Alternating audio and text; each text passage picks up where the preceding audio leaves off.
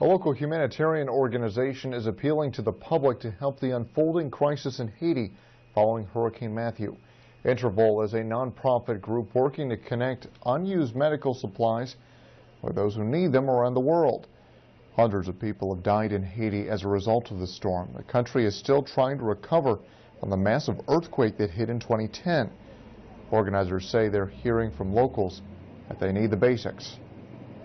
A lot of it is personal hygiene, things like soap, clothes, because people's own belongings were sort of washed away.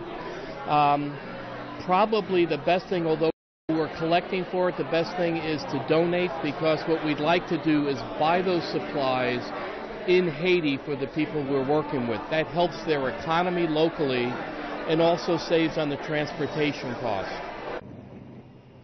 The InterVol office at the Rochester Regional Health Reedman campus is one of several locations accepting donations this next week, specifically for Haiti. Rochester police have arrested a man after investigating